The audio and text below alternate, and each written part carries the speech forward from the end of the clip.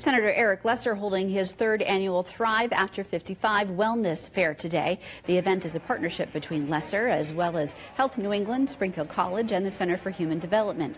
With more than 70 local organizations ranging from health and fitness to nutrition and elder law, the annual fair connects residents with information and resources to help them thrive.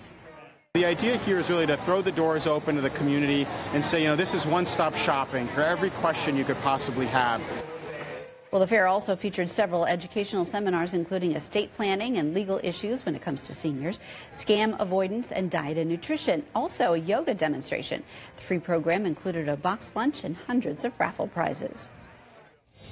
Still ahead on Western Mass News on CBS 3, how McDonald's is working to bring